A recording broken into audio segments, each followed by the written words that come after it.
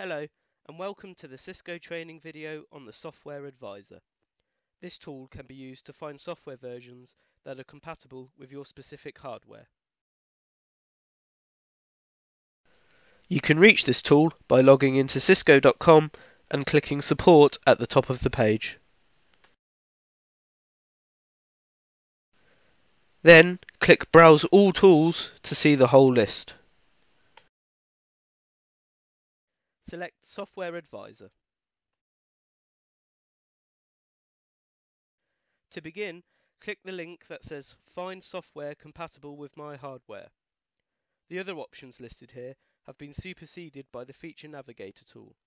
For more information on using these additional options, please watch the separate training video on the Feature Navigator tool. You will be presented with three different options.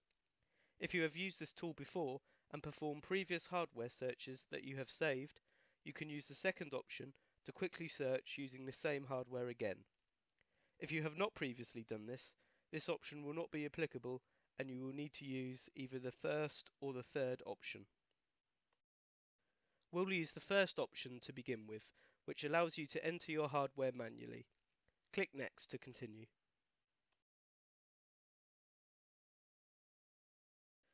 Select the category that your hardware falls under. Then select the specific hardware family. Lastly, select the specific hardware model and click Next to continue.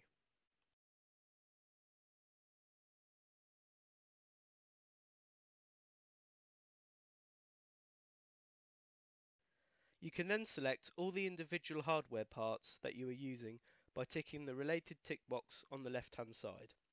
At a minimum, you need to select at least one part and the power supply that you are using.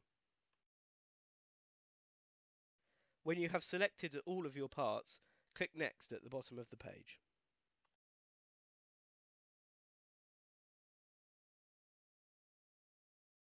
On the next page, select the license you are using and the lifecycle type. MD stands for Maintenance Deployment and is a train of software that provides bug fixes in its updates. ED stands for Early Deployment and is a train of software that provides new feature, platform or interface support. Note that this may be at the cost of stability, as when new things are added, there is a chance it can also introduce new software bugs. LD stands for Limited Deployment and is for software that is very new and not yet widely used. If you are not sure which lifecycle you want, you can leave this set to show all. Click Next to continue. You then get a list of all the software versions that are supported by your hardware.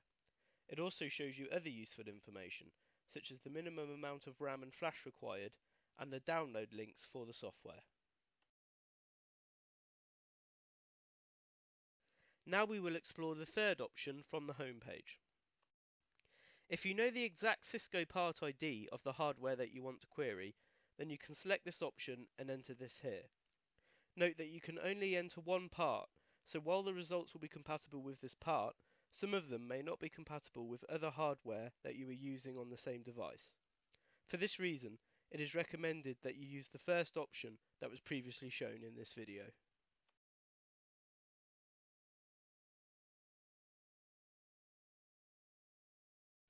There may be more than one device that is compatible with the part you have entered. So on this page, you need to specify the exact device that you are using.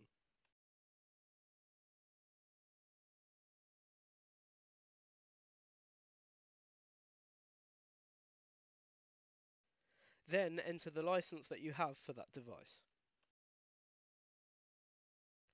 As before, you then get the result showing the software that is compatible and the minimum hardware requirements.